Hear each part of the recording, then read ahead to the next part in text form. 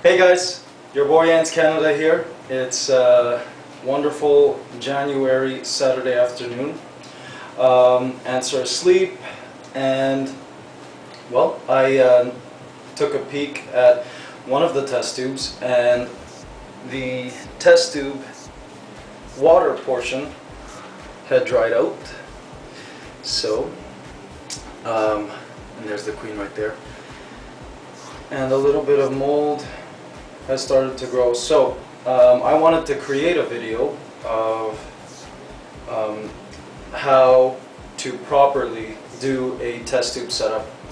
For those of you who do the test tube setups, well, essentially you need a new test tube, you need cotton, a pokey of some sort, and I use this trusty barbecue skewer.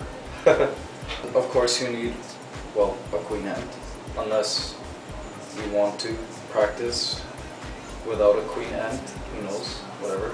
But this is what you do. So, you take your test tube and you fill it about up to here with the water. Just about a little under halfway with water. Oh, and also you want to make sure to wash your hands before doing this, because you don't want mold to grow on the cotton or any kind of fungus, so it's good to make sure you work with clean hands. So this is too much water. I'm going to pour it out. I'm going to wash the test tube actually. This is brand new.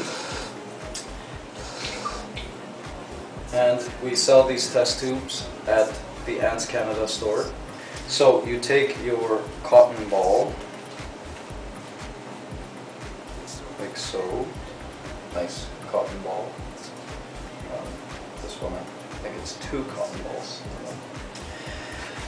And then you essentially just stuff it in there, like that, see?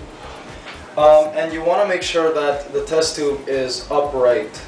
You know, you want to make sure that it's completely vertical, not tilting to the side or anything like that, because then you'll get air bubbles and you don't want that. It's not the best. So you take your pokey and you just slide it down, allow the tip of the cotton ball to kind of soak up. See, it'll start to soak up the water, and keep pushing until you start to see moisture. Just a little bit of moisture on the surface of the cotton. You don't want to push it too much, because then you're going to get, then it's going to just fill up with water. Now, in this case there's a little bit of air, it's fine. And what I often do is I turn it upside down, do the test to make sure the water doesn't come out, and get rid of any excess water, because you don't want your queen drowning. So now she's ready to enter her new test tube, which has a new supply of water.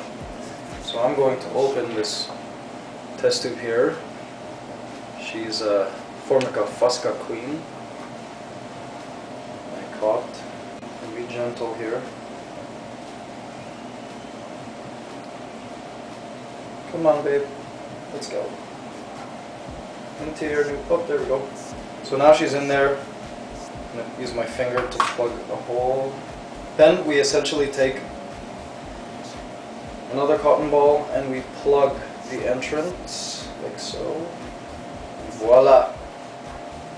She's now in her new test tube, clean, with a perfect supply of water. And I'm now going to put her back so she can enjoy the rest of her hibernation. Hope you enjoyed the video. Be sure to subscribe to AntsCanada for more ant keeping videos. And be sure to visit our new store at AntsCanada.com for anything. You'll see the queen will start cleaning herself. She'll run her legs and antennae and abdomen through her mouth parts to clean herself. She goes.